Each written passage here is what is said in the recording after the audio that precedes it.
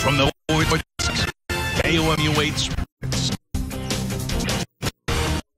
Good morning, everyone. From the sports desk, the St. Louis Rams visited Big D to play the Dallas Cowboys. Both the Rams and the Cowboys came into yesterday's act at 1-1.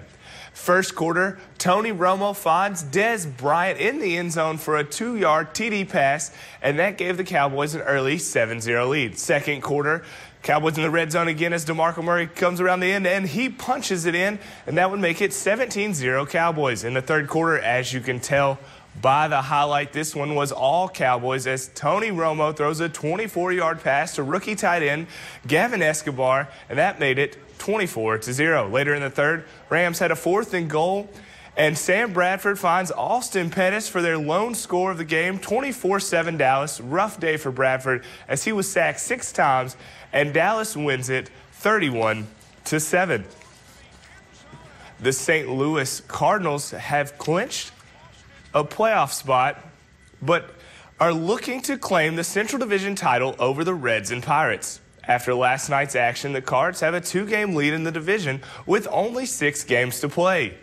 We head out to Miller Park, where the Cardinals were taking on the Brewers. Bottom second Brewers, Aoki gets his 17th double of the year, and that would allow Martin Marlando, he comes around to score, giving the Brewers a 3-0 lead. Top third, Brewers still up, and Matt Carpenter, that ball's got places to be. It's out of here. His 11th home run on the year. Brewers lead 4-1. Top 6, bases loaded, and Shane Robinson will fly out here, but Yadier Molina tags it from third and is able to score, and the Cards now trail 4-2.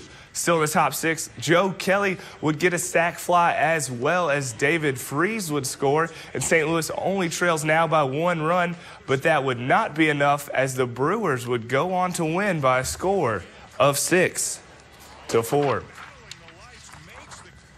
The American card are still up for grabs, with the Kansas City Royals hoping to get in. Yesterday, the Royals took on the Rangers in a game that for both teams had playoff implications.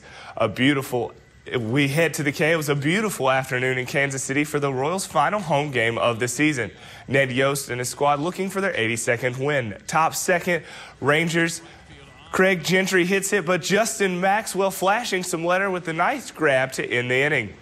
Top third, no score. Texas' David Murphy hits a shot directly off pitcher James Shields' right elbow. Shields still manages to get the out, and here Shields would get checked out and he would stay in the game. Shields gave up no runs, 6 hits, and 8 strong innings. Top 9, still no score. Adrian Beltre, he flies out to left, and Alex Gordon makes the routine grab, but here he guns down the Rangers' Royce as he makes a bad decision to go to third, and that would send us into extra innings where Justin Maxwell is at the plate, base is loaded, and he hits a walk-off grand slam to give the KC a 4-0 win in extra innings. The Royals guaranteed themselves a winning season with that for the first time since 2003. Missouri football is coming off their big win against Indiana.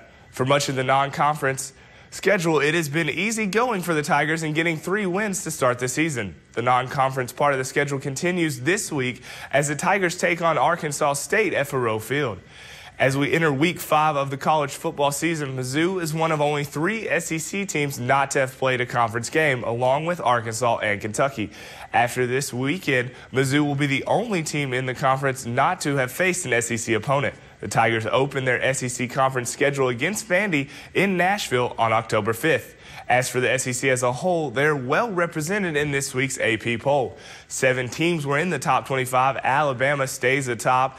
LSU remained at number 6 after a win over Auburn, and Georgia and Texas A&M rounded out the top 10 after easy out-of-conferences wins.